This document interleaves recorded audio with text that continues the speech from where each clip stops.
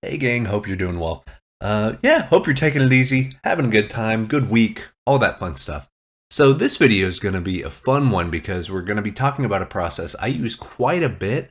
Not only as kind of a quick prototyping thing, but this is actually a fun technique that I learned that can actually push me to final for client work and stuff like that too. So I'm using it more and more often. The more comfortable I'm getting with it, it's just a lifesaver. It saves a ton of time. You can kind of go crazy with your colors. And it's also a great way to learn about color theory if you're a little bit skittish and not very confident on being able to mix things in the color wheel. So without further ado, let's talk about my process on going from grayscale to color.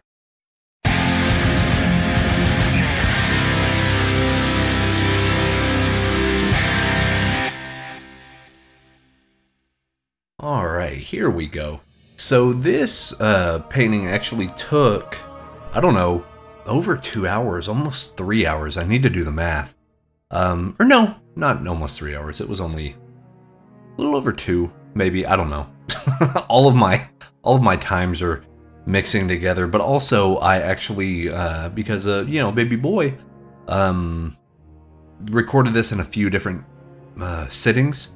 I only took like 5-10 minute breaks in between to, burp baby or something like that. And was able to kind of come back and stay in the same mindset, in the same problem solving mode, which is cool. But yeah, this one was basically a photo study that I wanted to have some slight stylization on, and then really get some stylization on the color side of things. So this brings up the topic for this time, which is going from grayscale to color. Now, before we get too far into this, if you search for this on YouTube, you're going to see a ton of videos about going from grayscale or like a value sketch to color. And we all kind of use exactly the same method. So, long story short, basically you're going to have your value sketch or painting or kind of however you work in that black and white grayscale. And then you're going to just make a new layer on top of that and change the blending mode type or the layer blend to color. And what that allows is for you to pick whatever color you want on the color wheel, but as you paint on top of that black and white layer or your grayscale layer, it will not affect the values. So you're going to get the pigment, let's say of a red or a blue, and you're going to kind of get that hue, but the chroma is really going to be dictated by that under layer of your values. So there's that old saying that value does the work while color gets the credit. And I think that's definitely true here. But if you go see, I know there's amazing artists that talk about kind of going from grayscale to color. I think the ones I can think of, top of my head, are going to be Marco Bucci. I think Adam Duff did one, which was really good. Anthony Jones, Ahmed Aldori. Really, any big name YouTuber probably has a video about this. And like I said, everyone kind of has a similar take on it. But what I wanted to talk about was, one, why this is a fun thing to do, but then also how to take another step past this part, past the part of having grayscale going to color. What do you do then? What do you do to kind of finalize it? So I wanted to discuss why this is so much fun to do. So in my opinion, having your values right, and if we define values in this, it's how your shadows are versus your highlights. So your light versus dark, and what is your value range? How dark does it get? Are your blacks really black and crunchy? Are the whites super bright and highlighted? Or is your value range a little more subdued? So a lot of art professors and stuff, and I like to think about it as a scale as well, on a 1 to 10 or a 10-point scale and usually actually a 9-point scale, because I want 5 to be in the middle. So 5 would be 50% gray, and then depending on what direction you go, I usually go by the amount of white in there. So pitch black for me would be 1 or 0 depending on my scale. And then you would kind of go up by 10% of lightness, going from pitch black all the way to bright, bloomed out white. and or digital white, which is pure light, which doesn't really exist in nature, but that's neither here nor there. we'll be doing a full color theory thing and kind of a digital painting color course that I'll be releasing hopefully in the next few months. But basically, the value scale, you keep your value structures the same. That's going to be the thing that gives you your perspective and your distance and that feeling of depth and nice kind of form. You can do smooth transitions, harsh transitions between your values, and that's going to give you shape and the optical illusion of light passing through a space, even though we're working on a 2D plane. You want to introduce that kind of visual niceness of 3D. You want to have that kind of a full feeling in your piece. And value is how you do that. So one of the great things about working in value is you can solve a vast majority of your problems early. You can do your edge control, you can get as rendered as you want, as sloppy as you want, you can be kind of loosey-goosey with those brush strokes, or you can be very refined. You can make composition choices and stuff, and because you're working in black and white, you can quickly edit things. You're not worried about, well, now these colors don't match and stuff like that, because you're strictly defining two different parts of the process. You're creating your piece and your composition first, then you're adding color later, almost as the frosting on the cake. And yeah, value is always the way to go. That I still work this way. I will probably always work this way unless there's a specific reason, which I wouldn't, which we'll talk about near the end when I talk about pushing to final after doing this.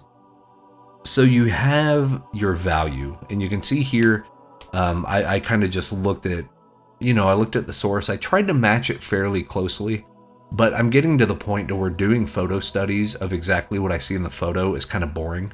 I don't like doing it as much anymore. I like getting the general shapes and then looking at some of the main ideas. So for this one, I love the look of this guy's, just his demeanor, I guess you could say. Just he looked very official, but he reminded me of like a plague doctor, like a doctor that would actually be a villain in a movie. Like he starts off really cool and you know, oh, I relate to this guy, I relate to this character. And then as the movie goes further along, or as the book goes further along, you realize that probably in his mind, he's right, but he's actually doing some really kind of heinous stuff. And I like that vibe. So I wanted to embrace it by making this a plague doctor. And I was like, okay, he's going to be a plague doctor. And in my mind, as I'm doing this, I'm like, what colors am I going to use? In doing the grayscale to color, you can do whatever colors you want. It's fantastic. It's so freeing to be able to just pick a color off the color wheel and put it somewhere and see if it looks good. And if it doesn't, just change it. Since you're on the color layer, and it's kind of doing a color overpass type thing, you can tweak, you can edit, you can, even on the color layer itself. What I like to do sometimes, if I don't really know kind of what theme I'm going for or what the look is, I will go online and search images from movies that I like. Just anything. It could be Blade Runner or like No Country for Old Men. Just I'll think of a color. I'll be like, oh, what's a nice kind of cool blue looking movie? And it could be something like Deep Blue Sea, or just something that has a lot of blue in it. Or, oh, let me see what the color range was on the Lord of the Rings films or something.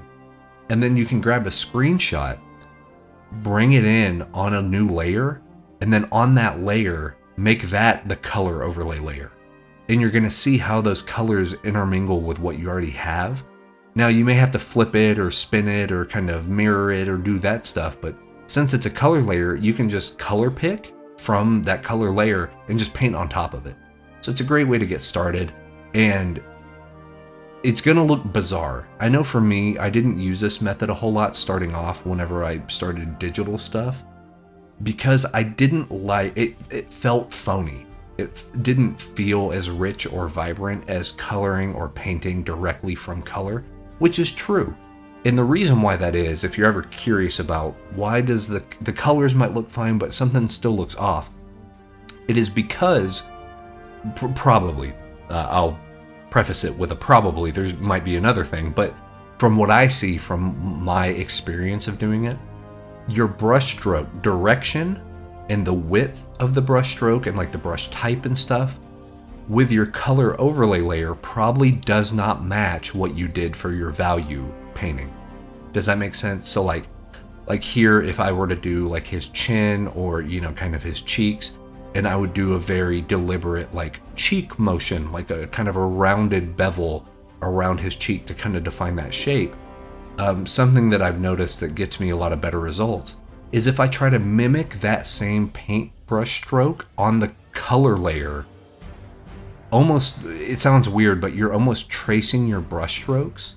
If you can remember what brush you primarily used and then what directions your hand went, try to mimic that, and you're gonna notice that that color overlay layer, for whatever reason, it starts looking better and more vibrant and more, it makes more sense. Like your brain won't have that weird disconnect. It'll still be there, but it won't be as bad, because now your color and your brush stroke of your value are very similar.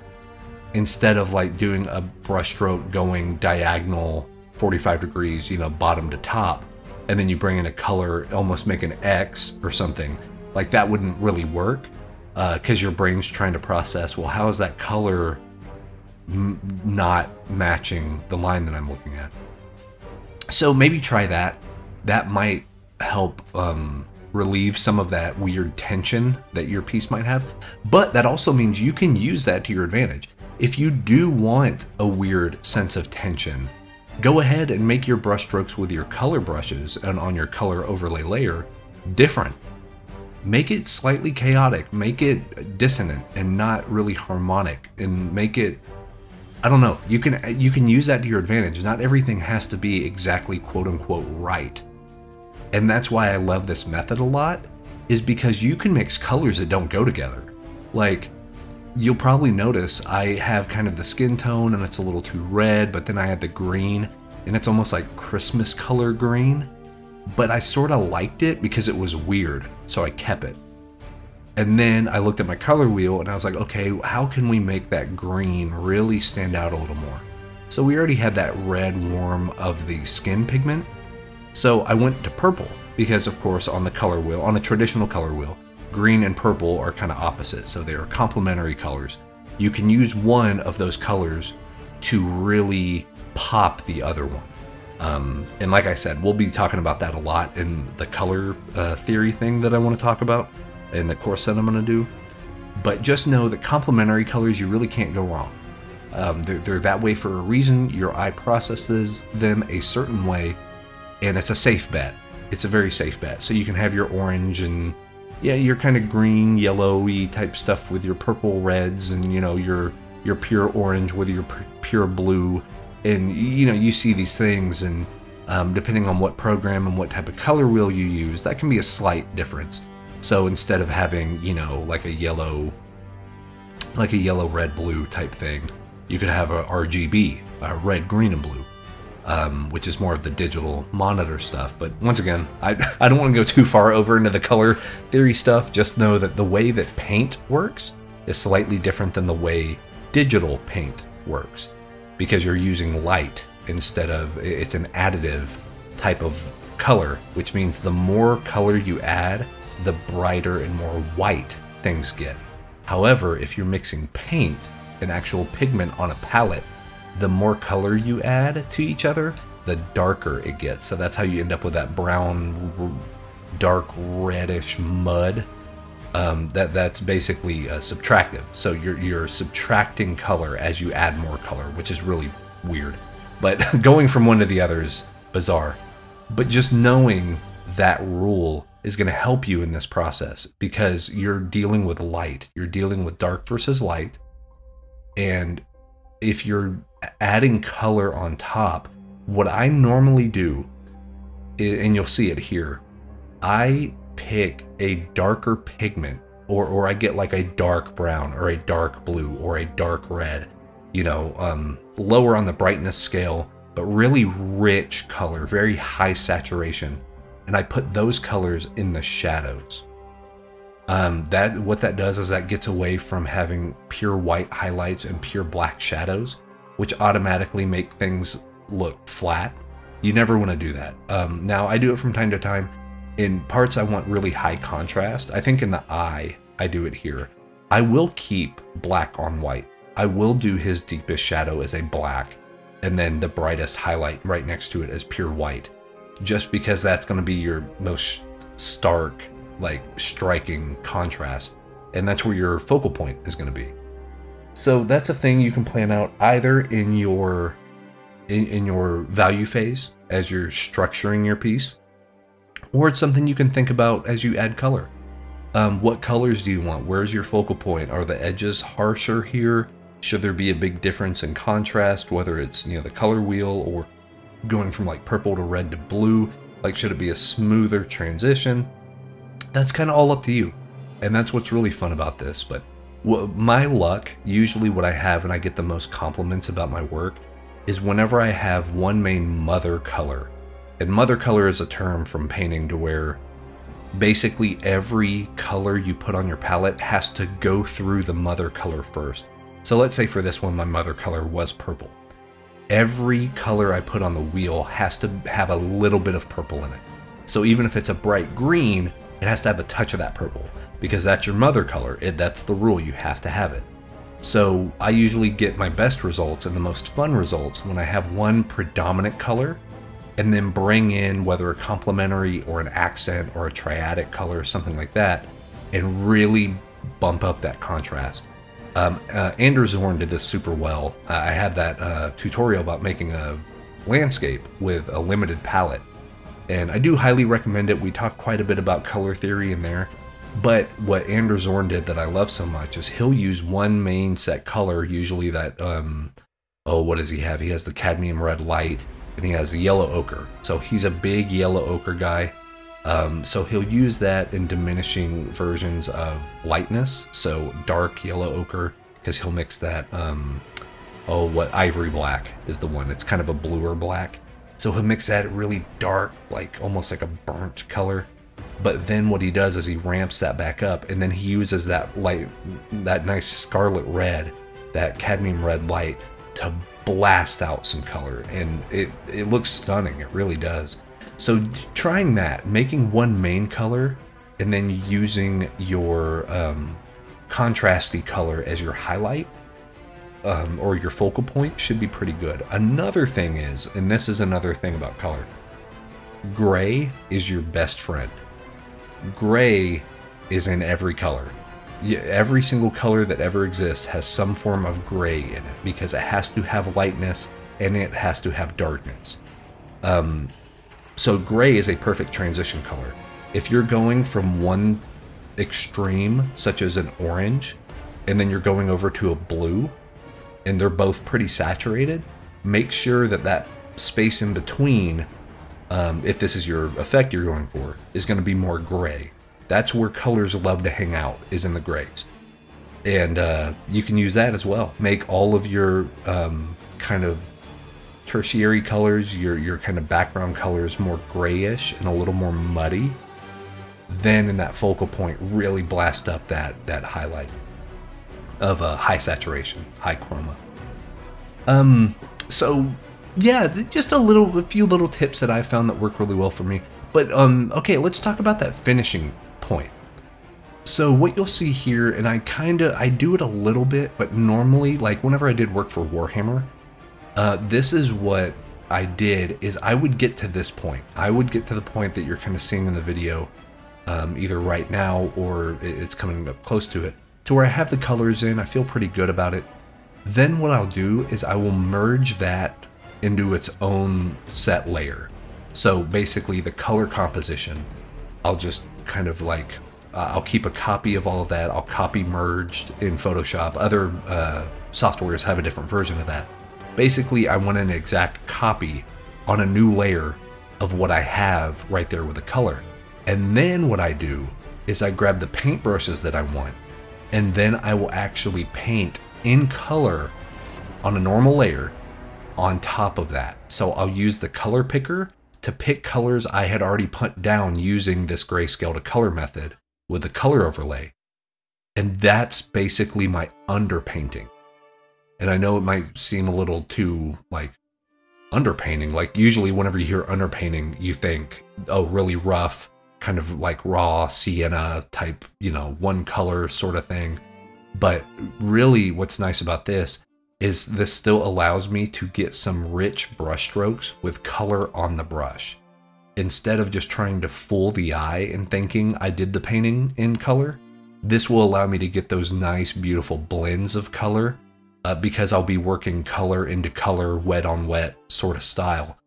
And I find this works super well because this one allows me to correct anything that I've seen that's maybe causing an issue, but also it allows the rest of it to kind of sing. You can really put your nice, bright brushstroke, thick paint highlight, and it's gonna be the right color because you're picking the color from the canvas you already made. You know what I mean? So that's maybe my favorite part. I like getting in color and I like doing that on the Grayscale to color method. But the biggest complaint I see from other professional artists or maybe even you know, newer artists just trying to learn this method, they'll say the colors don't quite look right. They just don't look right. They don't look like they fit what I've made. Now, two things. One, you're probably right. You're probably accurate. But also remember, you're the one painting it, so you're in problem solving mode. Other people won't notice as much. Do you know what I mean? But the way to remedy that exact thing is put down those colors in the color overlay on top of your values, make a merged copy of that, and then paint it like you normally would with colored brushes, thick brushes, smudge tools, all that. That way, it's almost like you're coloring in the lines. So a lot of your problem solving is done. However, that allows you to also focus on maybe tightening up the render or, you know, getting those cool edges, like, oh, I want these edges to be cloudy and these.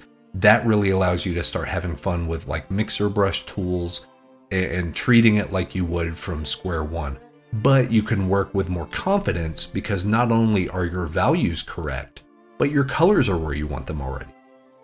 So this really opens the floodgate. That's where you start really having fun, is that final push, because you're going to start seeing some really cool ideas and interesting things come whenever you start blending these colors together and start using your brushes in fun ways. But that's it for me. I hope this helped out. Please let me know in the comments if you have any questions on this method. I do think I'm going to be making a real-time tutorial on this. I had a real-time tutorial about texture brush usage, and I think this kind of falls into that as well. So if you're interested in seeing a more step-by-step, real-time, let's make a painting, let's do the values, let's put the color on top, and then let's finish it, let me know. It may be a few hours long, and it might be a premium tutorial, but it'll only be a few bucks, I think. I want to, you know, keep my stuff really affordable and accessible to whoever might want it. But yeah, like I said, we're going to be doing kind of a big, not a master class, because I don't know jack about color. anyone who tells you they know anything about color theory is full of it, because it's such a weird, big thing that, like, oh, it's so tough. But that's why this is so cool, is it allows you to start getting more comfortable using color and what works and what doesn't, because the real vividness of your piece is coming from the value, not the color. So this lets you play around and work in confidence and have fun, and yeah, that's what it's all about anyway. But yeah, let me know in the comments what you think. If you have any questions at all, feel free to ask them. I'm more than happy to answer, and I hope you all have a fantastic week. Stay safe out there, and we will see you next time. Peace.